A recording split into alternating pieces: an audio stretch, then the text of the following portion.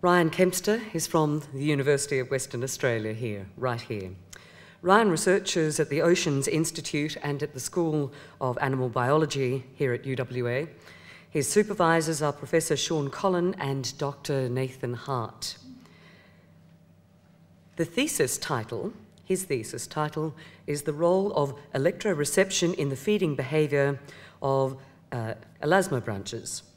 His 3MT talk title for us, Survival of the Stillest, Predator Avoidance Strategies of Shark Embryos. Would you please make Ryan very welcome? During the 9 months of development before birth, we are lucky that we have our mothers there to protect us until we are strong enough to emerge.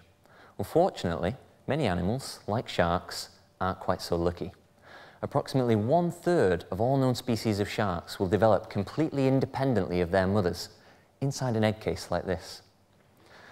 In fact, a shark would actually eat her own offspring at birth if it wasn't for a hormone release to suppress her appetite. Now, developing sharks will have to survive many months to even years inside these eggs attached to a small piece of seaweed.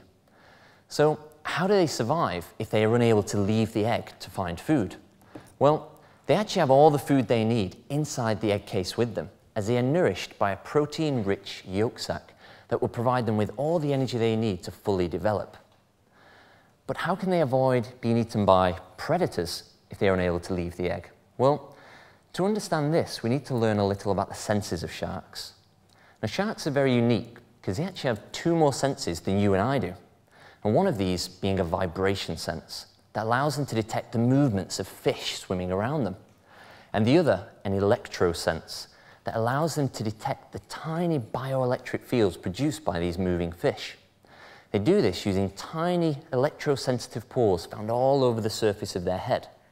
So as the fish swim past the shark, the electric signal received at each of these pores will vary. And it's this variation that allows the shark to determine the exact location of that fish. Now, sharks can use this ability not only to detect prey, but also predators.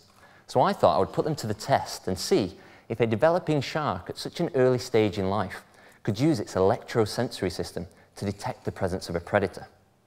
I found that when I stimulated them with very weak electric fields that mimic those of larger predatory fish, the embryos would respond by stopping their breathing and staying completely still, which would in turn make it increasingly difficult for the predator to locate them. Now, after seeing this same response on many occasions, I found that the embryos would actually respond for different lengths of time according to the strength of the electric field they experienced. So some signals would effectively pose more of a threat and cause the embryo to stop breathing for a longer period of time. Now, you may ask yourself, why is this important? Well, here we have a perfect model of how a controlled shark reacts to very specific electric fields. By taking what we have learned here and applying this to larger adult sharks, we can start to understand how sharks will respond to electric repellent devices like those worn by scuba divers and surfers.